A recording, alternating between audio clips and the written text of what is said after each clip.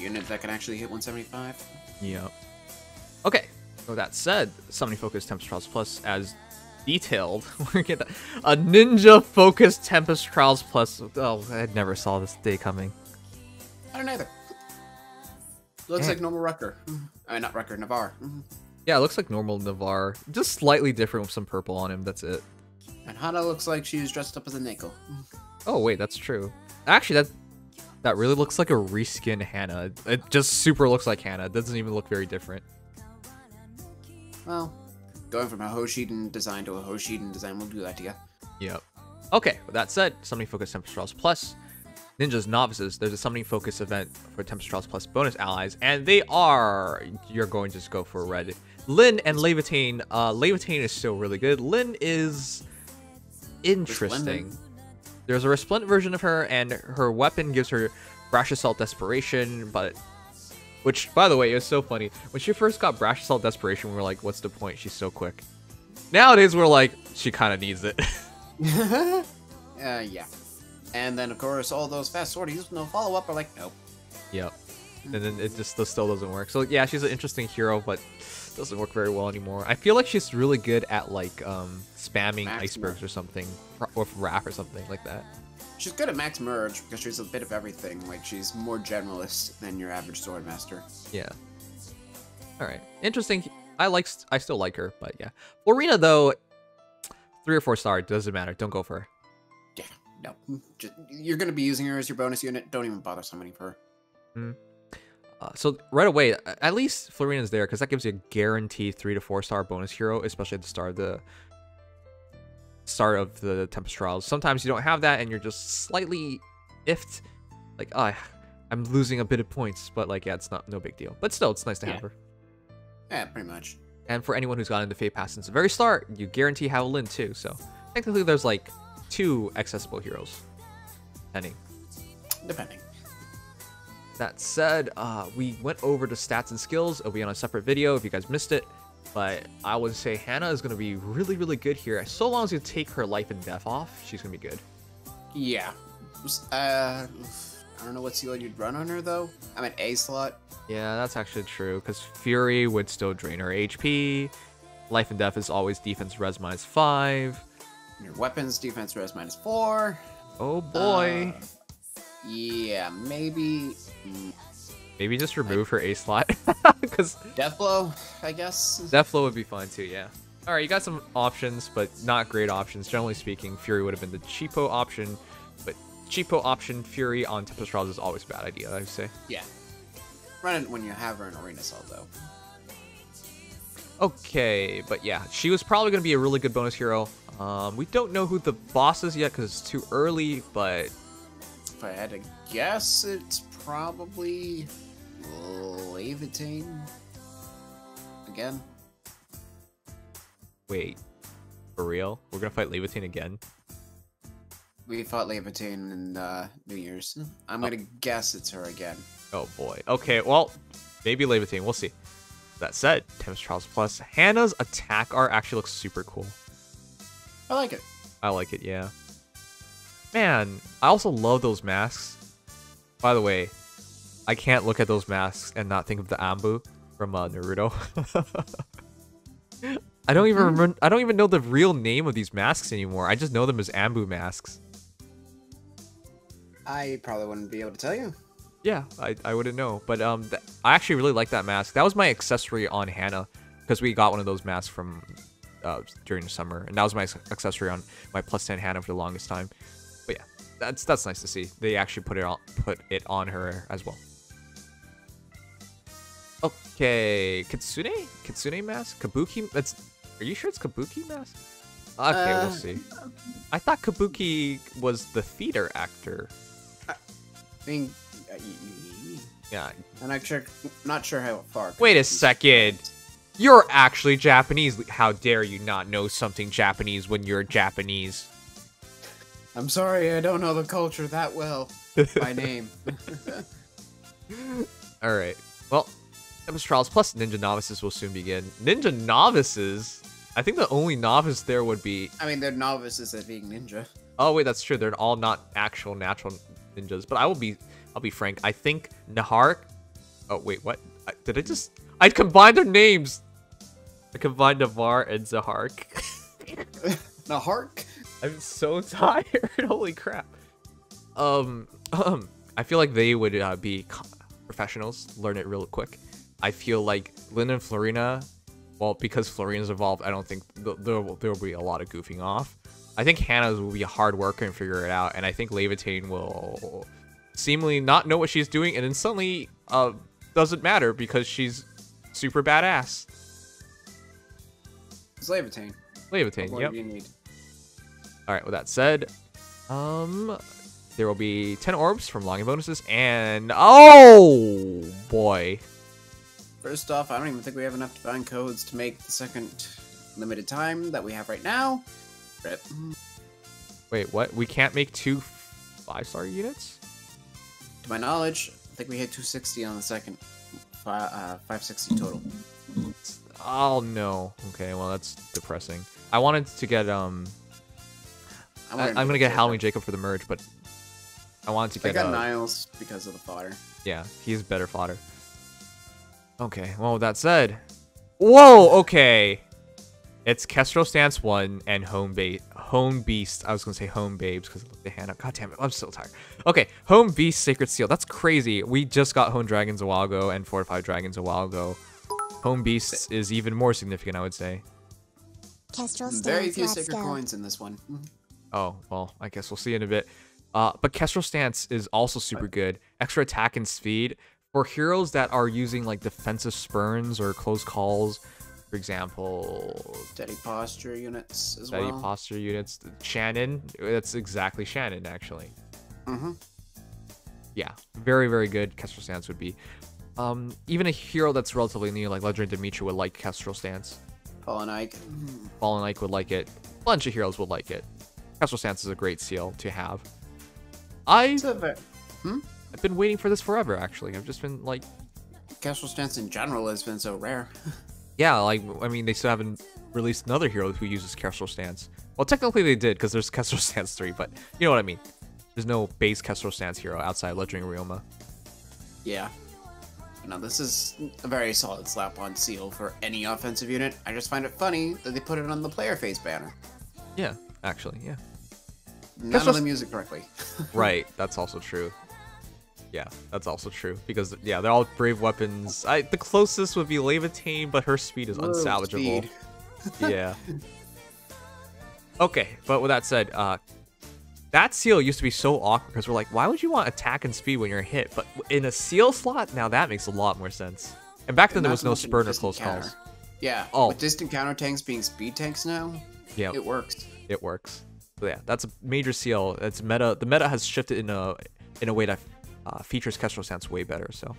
With that said, Home Beast is really important because the only way to get Home Beast before was Leanne.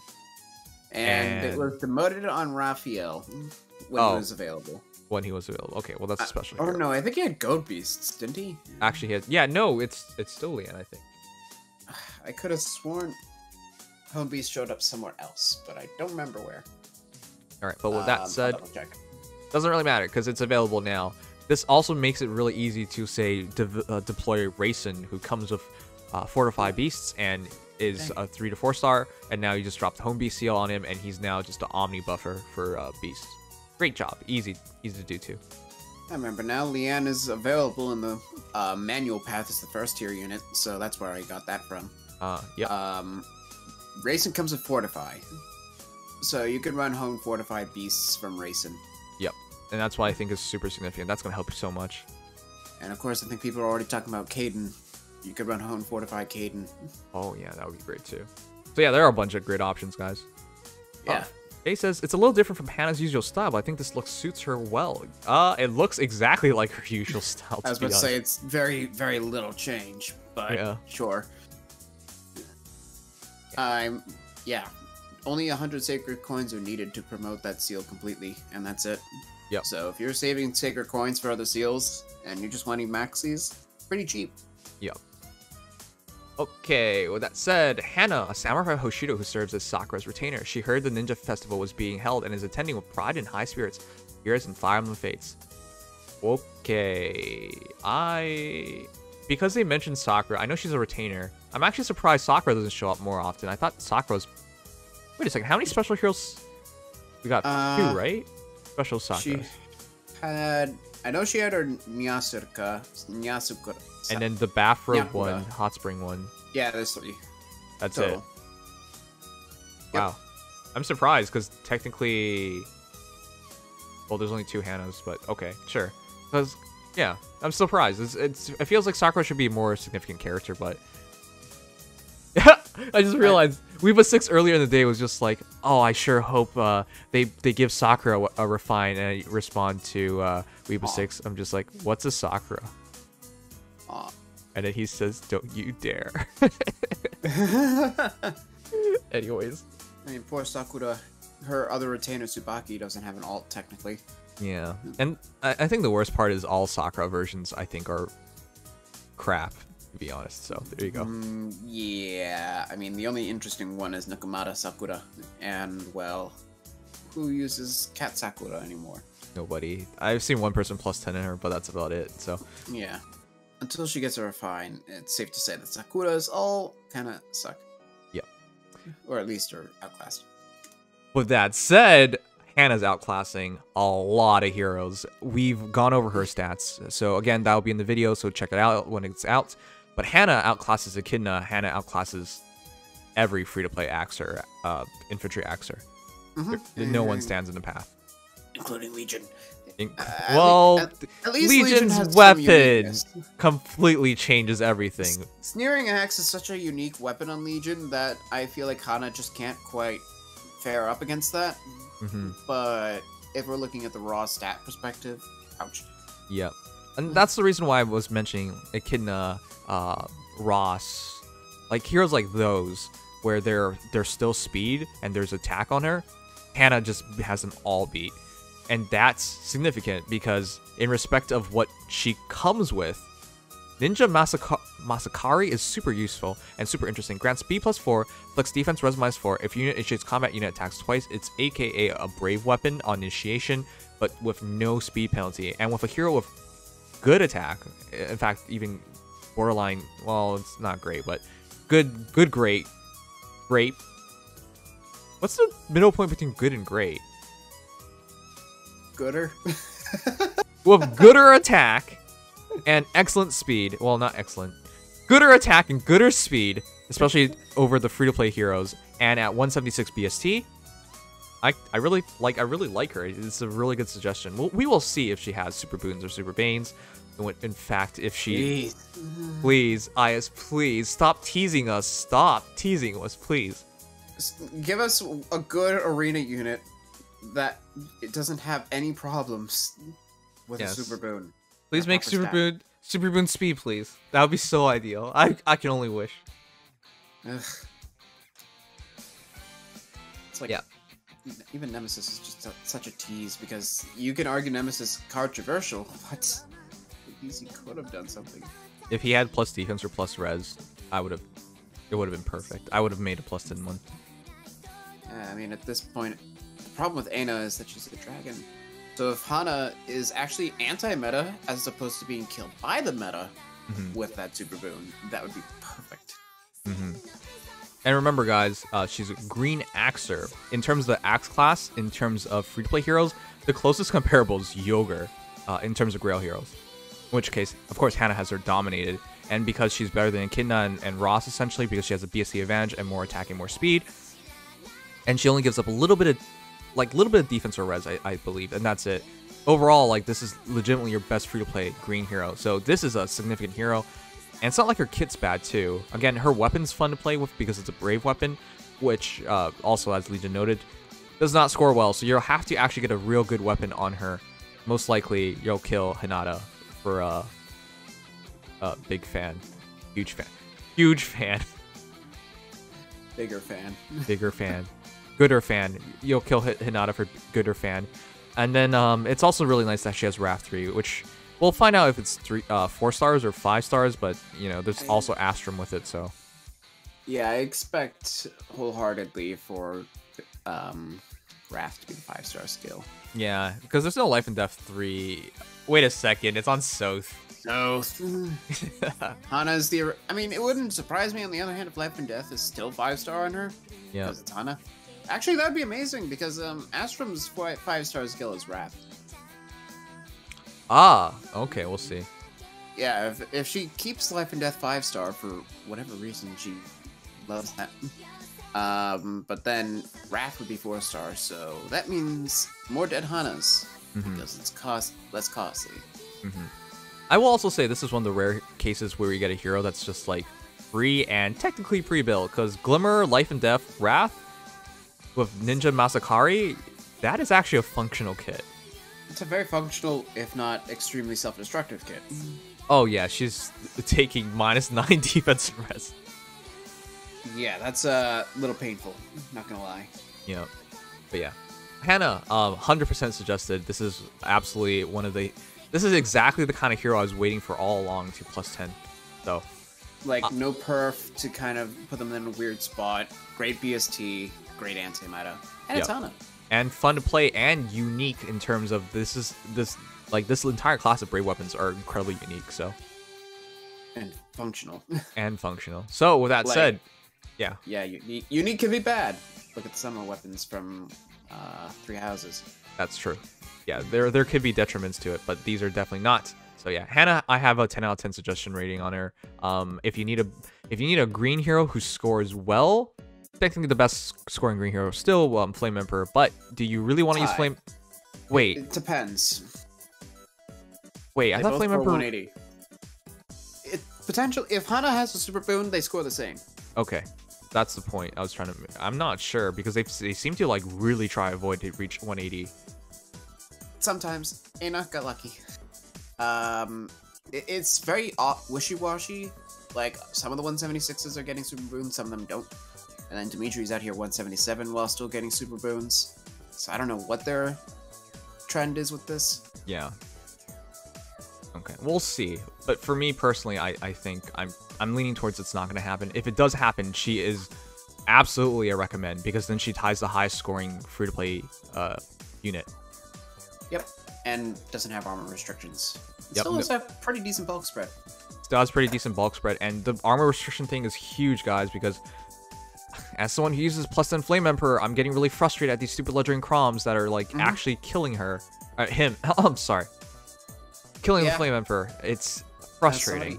As somebody who uses the +10 Flame Emperor, I'm getting sick and tired of all these legendary Chroms that still double me, and I can't do anything about them. Yeah, when people were like telling me like Nims, hey, you know, it actually makes sense to go for joint drive speed Flame Emperors. I was just like, what the hell are you talking about? And then they told me about Chroms. I was just like, they were not exaggerating. Yeah, no, they're not. You actually have to go for basically a speed. And you might think like, wait, they only have some water seasons. Well, when your main point tank is Flame Emperor, you don't get to dodge the water seasons. You just fight them. Not to mention that Chrom just shows up anyways. He kind of goes where he wants. Yeah. He actually just goes where... Yeah, you're right. But if you have Hana, that doesn't happen. See, because Ledgering Chrom does effectively damage against armors, Hana, while having lower defense or res, is not an armored hero. So she actually has speed. Huh? And she has speed. And she has speed. So even if she gets hit and takes a good amount of damage, she actually should take less damage than Chrom, and she will absolutely win the fight on the counterattack. Yeah, I think a DC Hana full build would probably still double even some speed Chroms, so... I'll be honest, I think DC Repel on Hana is going to be legit. Extremely. Or close call, yeah, the Spurn, like all those builds. Just because she has defense and res, it's not excellent, but it's good enough. More importantly, she has a speed. So she's going to take a marginal amount, like a decent amount of damage, and it gets marginalized thanks to the damage reduction, so... I mean, if you want to put things into perspective, yes, Hana's slower than the other pretty much everybody else in the banner. She's still the fastest axe infantry, period. Yep. Tied with Alm. Yep, that's how crazy this is. This is why that's why we keep talking her up. She's really special. Really, really special. Yeah, no. Her class is something that doesn't have a lot of saturation in it, and there's a very specific meta she counters. Yep. That's all you need. Yep. Base speed is 40, by the way. So yeah, I am very hyped up about this unit.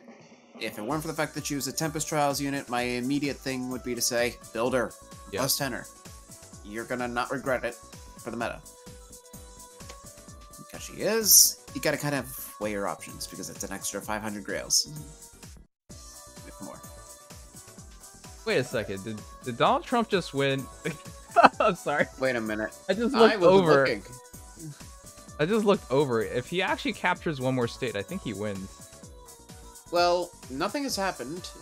Nothing has happened, but like he has a really big lead in most of these battleground states. Yeah, and the state, unfortunately, anything south is just going to be extremely red. Nothing. I don't think anything's getting counted right now because it's 2 in the morning. Yeah. But like, yeah, no. Even if Biden gets all 3 of the states he has right now, he still won't have enough to guarantee the win because Pennsylvania, Wisconsin, Michigan, North Carolina, and Georgia. A lot of electoral votes. That's what I was looking at. I was just like, wait a second. It doesn't actually look good, even though it looks he has 225 to 2. Yeah, no, it's because those 5 states are basically the 4 states are everything. Yep. Okay. Well, this is about to get interesting. Not that I would know. Also, I'm Canadian, so I don't really. It doesn't really matter to me. It's not really mattering to you as much as it is to me. Uh-huh. But once Texas went down, that's when the safety net just ripped. Oh boy, this is gonna be interesting. Anyways, this is all gonna be in the video because I'm gonna forget to edit this out in the morning when I'm editing, and then and you guys are gonna be like, "Oh, Nims, what are you talking about politics?" But like, I just looked over and I was just like, "Wait a second, that does not look good." For Biden. Yeah, no, it doesn't. Anyways, this is interesting. This is a great Tempest Trials. Tomorrow you'll see this video and the result of the result of the American election, and then you'll laugh at us, but whatever. Please, just be surprising tomorrow. I want to wake up happy.